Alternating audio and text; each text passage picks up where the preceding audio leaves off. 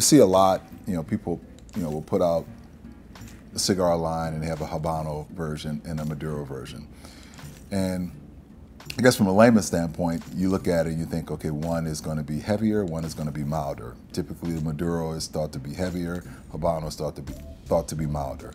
And it's something that from a cigar maker standpoint, we put out because it's easy to digest. But typically when you see that, what the cigar manufacturer is really trying to denote is one is a natural. The Habano would be considered a natural fermentation versus Maduro, which is a Maduro fermentation. But Habano really speaks to a seed strain, the Habano seed, which most cigars that we smoke today are originated from Habano seeds, but it wasn't fermented to be a Maduro.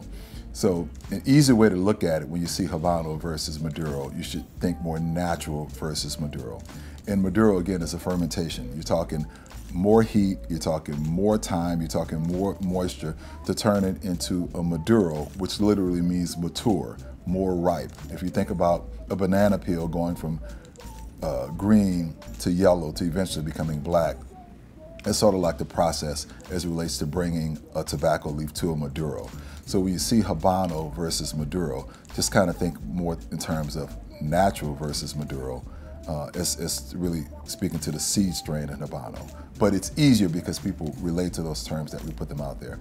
But Maduro is just a fermentation, and you give it, again, more time, more heat, more moisture, and over time, it turns that particular wrapper into a fuller, richer, heavier wrapper that's going to have a little bit more nicotine content, be a little bit more fuller body, a little bit more strength versus what you get when you sort of arrest the process of a Habano to keep it more in a natural, closer to a natural state. So that's sort of the delineation between the two.